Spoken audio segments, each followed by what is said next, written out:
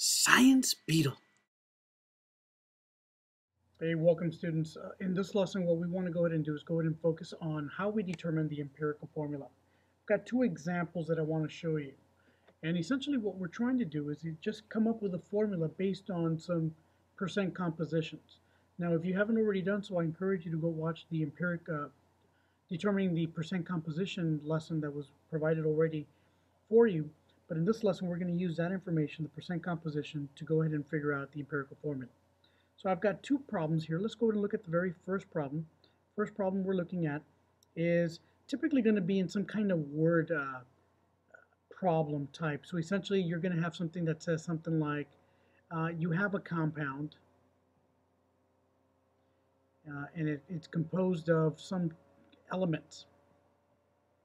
Somehow it's composed, let me just write this again, composed of, say, for example, 59% sodium and 41% sulfur. And it will probably just tell you very specifically, go ahead and determine the empirical formula.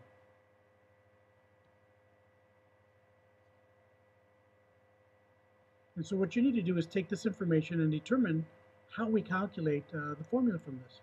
So essentially the very first step you do is go ahead and take the information they give you. So they give you two pieces of information. They give you that you've got 59% sodium and 41% sulfur. So I'm just going to go ahead and rewrite that here at the very bottom. 59% sodium, and I note that the symbol for sodium is Na, and I've also got 41% sulfur, and the symbol for sulfur is S. And so one of the very first things after I write it down is you want to go ahead and make sure that this is 100%.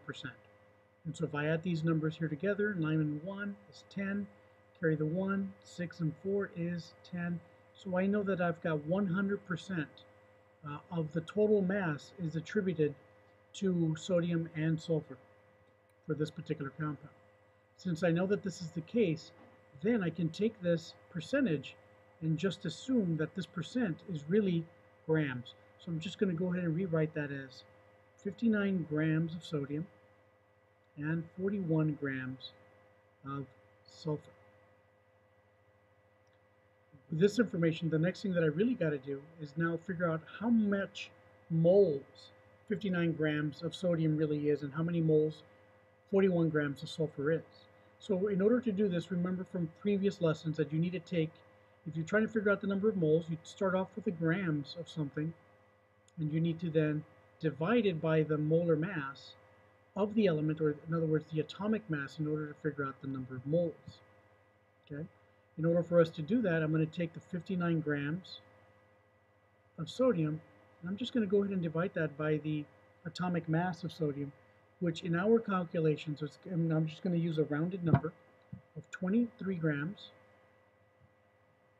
per 1 mole of sodium. Okay? So our grams of sodium are going to cancel, so grams cancel in this thing, and I'm going to take this number and see what I get here. If I go ahead and do that, if I take 59 and I divide that by 23, I'm actually going to end up with 2.57 moles of sodium.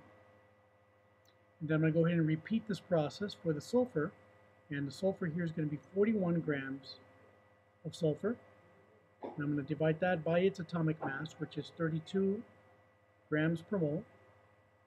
And if I take those two numbers, if I take 41 and I divide it by 32, that gives me an overall mole number of 1.28 moles of sulfur. Now at this point, I've got two different numbers here. I've got this number here, 2.57 and 1.28. What I need to do is ask myself, which one of these mole numbers is the smaller amount? Obviously that number is going to be the number associated with sulfur. So I divide both of these amounts by the 1.28. So 1.28 divided by 1.28 is going to give me 1, and I take 2.57 and divide it by 1.28, and that number there, if I divide those two numbers together, will give me a number of 2.18. Now, these numbers here, I'm going to go ahead and circle these in red. The number here 1 and the number up here 2.18, what these represent is it tells you the number of atoms present. Okay? This particular here, the number 1, essentially tells you that you have one atom of sulfur present, and the 2 up here tells you that you've got 2.18 atoms of sodium present in the overall formula. So if I take this, I next need to recall information that I had from identifying cations and anions, and I know that sodium is going to be the cation, so the sodium is going to go first, and I'm just going to go ahead and write this over here in the bottom right, bottom left corner. Since sodium is the cation, I know that I've got sodium, and I've got 2 atoms according to this, so I'm going to write a little 2 in the subscript, and I've got 1 atom of sulfur, so my empirical formula is Na2S. And in fact, that is the formula for this compound. And so that's the general process that we do, how we do.